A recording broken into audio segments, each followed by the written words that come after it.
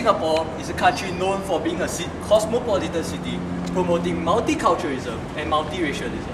The irony is that in recent years, there have been many events and issues brought about regarding discrimination against Singapore and the prospect of over-reliance on foreigners. One of the main talking points in recent years has been the use of foreign talent in Singapore nationals competition. Singapore Foreign Talent Scheme, introduced in 1993 by the Singapore Table Tennis Association, is a scheme where sports organizations in Singapore scout and bring in foreigners deemed possess sports talent to represent Singapore in sporting competitions. This has seen Singapore bringing in some of the world's best talents, primarily in table tennis. In the World Team Table Tennis Championships final, Singapore created history by beating China 3-1, winning the gold. However, the irony is that the team fielded by Singapore consists of China-born players, and this sparked major controversy among Singaporeans.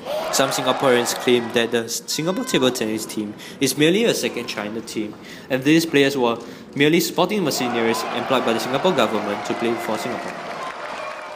However, Singapore Table Tennis Association President Lee Bee Wah had said that we should not look at foreign-born table tennis players differently on the basis that they are not born and brought up in Singapore. She emphasized that the important thing was the foreign players embracing Singapore, wanting to be part of Singapore and winning medals for Singapore. In another instance of controversy, almost half of the Singapore national football team are currently also foreigners under the foreign talent scheme. In the 2011 World Cup qualifier, Singapore played against Malaysia and won with an aggregate scoreline of 6-4. All 6 goals scored by Singapore were from naturalised players. In the wake of Malaysia's defeat, Malaysian captain Safiq Rahim criticised Singapore by insisting that Singapore had nothing without their 5 naturalised players, claiming that Singapore was over-reliant on them. Singapore's naturalised players such as Chew Lee and Alexander Dirich played an instrumental role in Singapore's victory over Malaysia.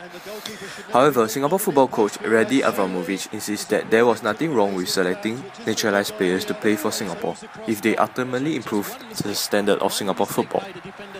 We now seek opinions and insights from 2 experienced local coaches on the foreign talent policy in Singapore sports. Singapore national player. He was here was the Olympic champion, right? Silver medalist. What happened to now? She won so much money, she won so many trophies, she went back. It's like no matter how much they got to go down to play for the country, for the nationalistic purpose, there is no strong incentive for your lifelong career. You can play for a while, after that, thank you very much, I got my own career to look after. Nobody can look after you, In Singapore, you have to work. If you don't have work, you're not going to survive. Previously, water polo had a scheme where they brought 1 or 2 players from China in.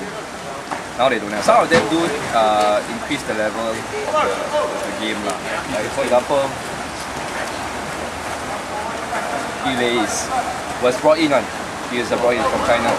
For him to come in and play with us, we feel that we expose ourselves more to an international level of the game.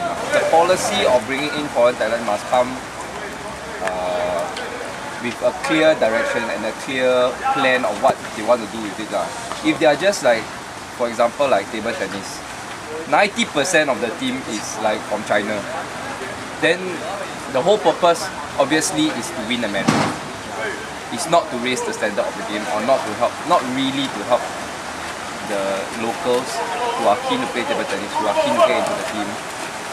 So for me, I think if the policy comes with a strong objective of improving the level or standard of play here, then by all means.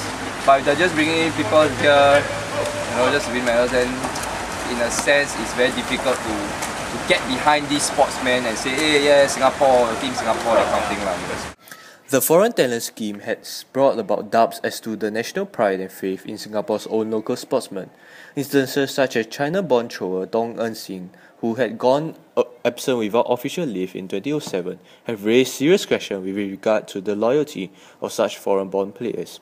Why should Singapore hold these foreign players in such high regard when they have no qualms about leaving? The Singapore government's over-reliance on foreign talent in the quest for glory has sparked major controversy. with Singaporeans beginning to lose faith in the Singapore government's decision and the FTS itself. Singaporeans may eventually lose interest and pride in the country's sporting achievement if they no longer feel any affinity with the national sporting teams. This will be a disastrous outcome to Singapore's bid to cultivate a world-class sporting hub. For a start, the Singapore government should strive to fully win back the belief of Singaporeans that the government has faith in their own local talent. Singapore Table Tennis Association President Lee Bee Wah had done well in fighting for a place for young talent Singaporean paddler Isabel Lee in the SEA Games. On hindsight, prior to the Youth Olympic Games of 2010, Singapore had to train local judo students in the sport of wrestling to compete. The YOG had refocused Singapore on its young local talent. The growing number of programs and opportunities that seek to develop the many sport potentials within Singapore shows that we are on the right track, and surely over time, the reliance on foreign players will decrease as the standard of Singapore sports increase. To quote a fellow blogger, "Let the genuine pride of winning return, and let sports unite all Singaporeans, regardless of colour, race and religion, like it once was." I miss the days of Fandi Ahmad, C. Kunalan and Juni Singh, and I've not had that pride for a long time since.